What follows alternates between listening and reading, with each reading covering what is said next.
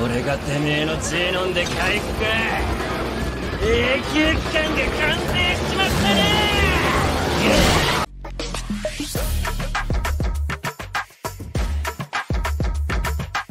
Hello, you good-looking people. Seleviathan here, back with another reaction today. Today we're continuing up one of my favorite shows, Chainsaw Man, and we're on episode 7.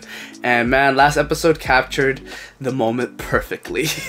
We left off with the gang stuck in the hotel, basically kind of repeating rooms, repeating floors. It's a whole trippy mess. Turns out that they are end up actually being kind of trapped by the eternity devil, infinity, eternity, whatever. But basically this thing wants Denji's blood, right? He wants the Chainsaw Man. Everybody else in public safety, or at least that squad, was ready to give up Denji, every single one of them, except Aki, which was pretty damn impressive. Like, he took a stab to the side for Denji, so that's some character growth for him. Denji jumps into the pit of the eternity devil and he's about to fight it on his own, man. So that's some real hero shit, guys. I'm definitely excited for this episode. Don't forget to like, share, and subscribe. Turn on notifications down below, guys, so you know when I upload next. And drop a comment down below on your thoughts on this reaction and bring me some more recommendations, guys. I'm always saying that. But without further ado, let's get started with Chainsaw Man, episode 7. Let's rev it up.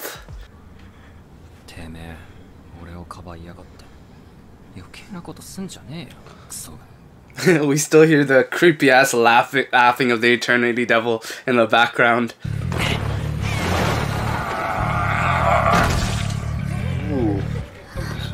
Ooh, that was some pretty sharp animation there. I liked how they did that.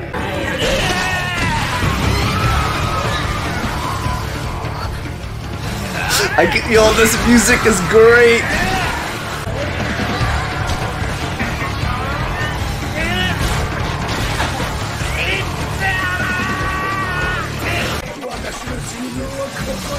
Oh, like he's just slicing it all up, yo. This is what I love about him in the Chainsaw Man. He just slices up these devils down to their core, yo. Satanic for real.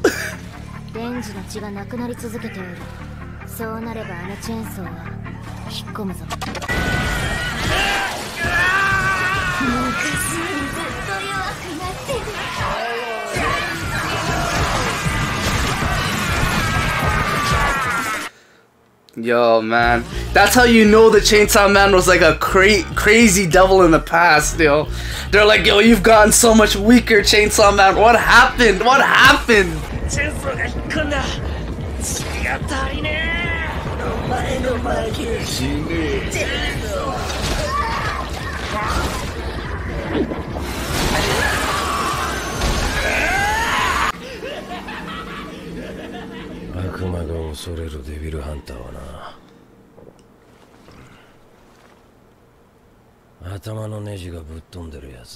You gotta have like a certain level of insanity to do a job like this successfully, man. You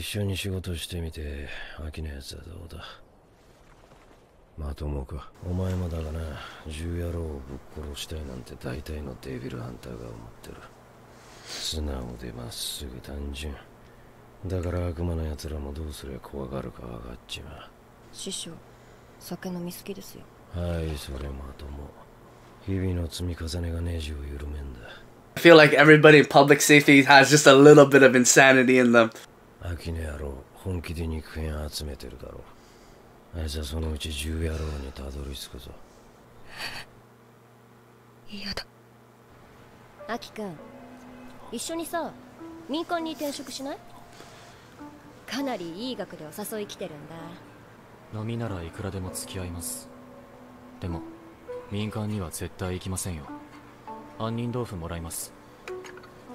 She does not want to lose this guy, man. She feels like he's crazy right now, so he might die too. She's lost too many damn partners. 私たちがまだ実力不足だからでも、だってアキくんはかっこよくて真面目で優しくてみんなみたいに普通の人だから。でも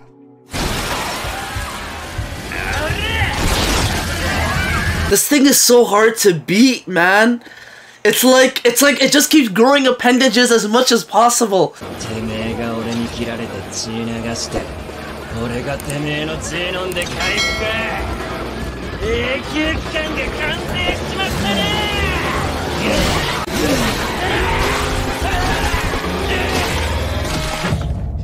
Aki-kun, まだ生きてる。どのくらい経ちましたか？あれから3日くらいかな。Denji's been still fighting that thing for 3 days straight? This is crazy. This is insanity. Oh man, on a whole nother level. もう終わるのか？プール入ってるみてえで気持ちよかったのにな。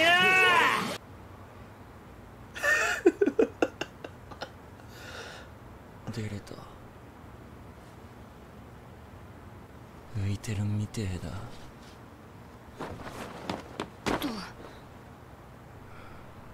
ねえちょっと。ずっと寝ずに悪魔殺し続けてたからね。Man, that guy, yo, he put in some work, yo. He just didn't care, just like slicing that thing for 3 days, yo.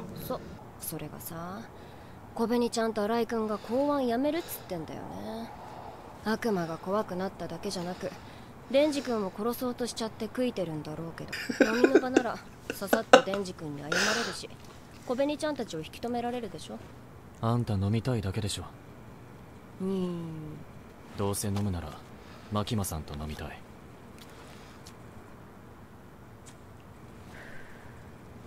正直さ、デンジ君って何者だと思う？一番謎なのが、あの牧間さんがデンジ君を気にかけてること。牧間さん、あちこちに行くのに最近は東京にいるのってデンジ君がいるからでしょ。デンジ君の秘密を知ってるからなのか。Himeno's asking the right questions to Aki. Be suspicious of Makima. Be suspicious.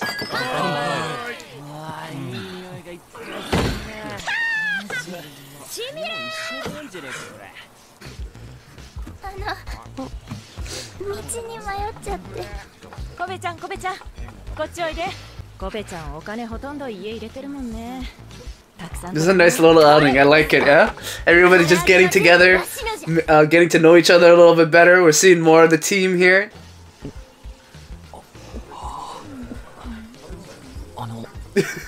It said Kisu Tempura.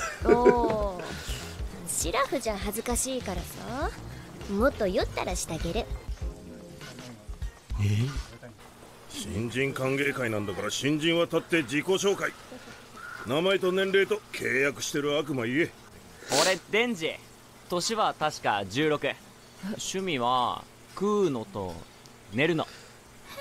やば、バカ。私は新井宏和です。22歳。契約している悪魔はキツネ。趣味は俳句です。東山小紅です。20歳です。契約してる悪魔は秘密で、趣味は美味しいものを食べることです。おりょう、トシさんとこの新人は？残念ですが昨日亡くなりました。そんな簡単に死ぬんですか？ Yeah, they do, man. Yeah, they do. 公安に任されるからな。まあバンバン死んでくよね。私の同期ももう公安にいないし。Kobeni and Araya are not cut out for this, especially if they fear devils this much. 新人以外みんな姫野にキスされてるよ。逃げられねえからな。俺今日ファーストキスしちゃうんだ。キス？ Makima, nah, man. デンジ君、誰かとキスするの？しません。デンジ君キスしないの？しまーす。姫野さんとキスするとか牧間さんに見られたくない。キスしないの？でも同じくらい強い気持ちでやっぱりベロキスしたい。This is an ultimate dilemma. What is he gonna do? 牧間さんはデンジのこと何か知ってるんじゃないですか？ Akishi ain't gonna give up the goods that easily, man. It's a secret. 私より飲んだら教えてあげる。すいません、生2つ。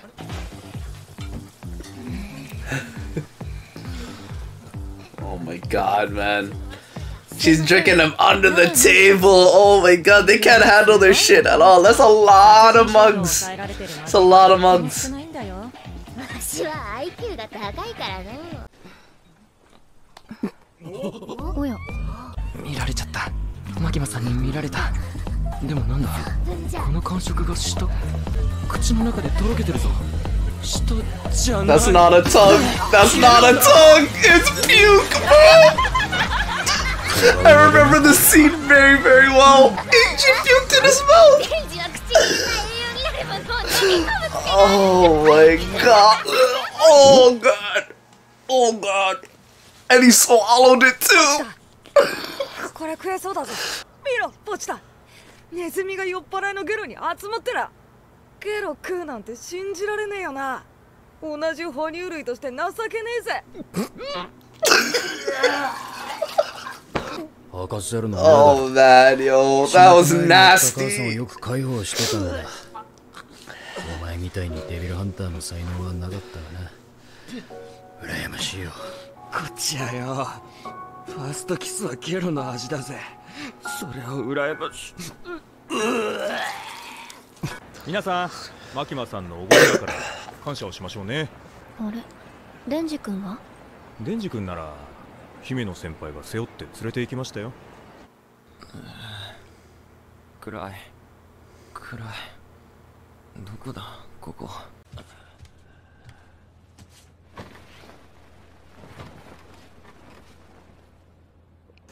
She's still drinking though. そういや君、マキマさんのことラブでしょ。クラクラする。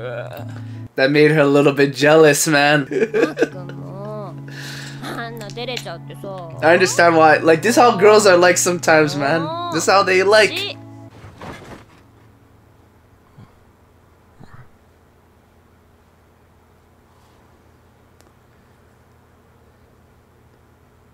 しちゃう。We all know that's not gonna happen. We all know that's not gonna happen. Another fantabulous episode of Chainsaw Man. Very, very entertaining. That beginning was so good. Like, jumping right into him slicing up the Eternity Devil. I just love it when he turns into the Chainsaw Man, because Denji just goes on to like a whole new level of insanity. And it's awesome because they said that, you know, you gotta have a certain level of insanity to do this job. And it makes sense because you gotta be a little bit crazy to jump into known danger when you know you're most likely gonna die. The bar scenes were pretty good too, you know, them kind of holding like a little group kind of meeting to kind of get to know each other and stuff was awesome too. That freaking barf kiss, man. The barf kiss. That shit was too much, man. That was disgusting. And I remember that scene so very, very well. We saw full throttle, the barf just go into his mouth and everything. Oh. But it turns out that might come out with a little bit of a happy ending, so who knows? They might come out on top, guys. But yeah, that was Chainsaw Man episode 7. Gonna be excited to see the next episode, but for this reaction, I will see you guys around. Take care and have yourselves a great rest of your day. Bye.